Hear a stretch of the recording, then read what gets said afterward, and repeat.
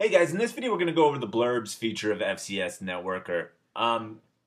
You have two options when it comes to adding your blurbs. You could do that beforehand under the article's content menu and the blurbs page. We have a separate video showing you how to add your blurbs that way, or you can do it right from the projects interface.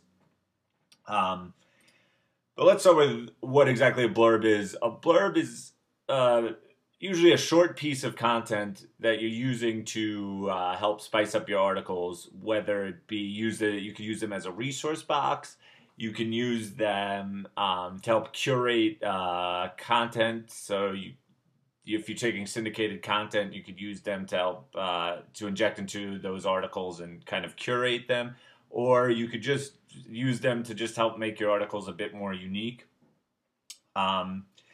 So after you would set up your project, if you wanted to add blurbs, you just select the blurbs option here and you choose your blurbs, and you could choose previously saved blurbs, or you could create a new blurb right here.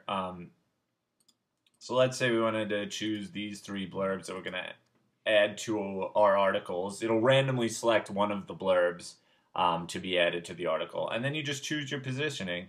And basically, it'll take one of those blurbs that you've selected and randomly add it to randomly add one of those blurbs to each article. So if you really wanted to make all your articles unique, you take all these blurbs, and then each article will get a randomly selected blurb, kind of making each article a little more unique. Now, if you want to even get further, you could do another set. So let's say we wanted to add these to the bottom, these to the top to kind of curate an article.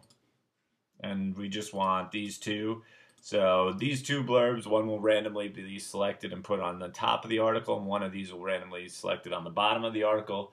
So it's just a really cool way to make your articles more unique. And that's about it for blurbs, guys.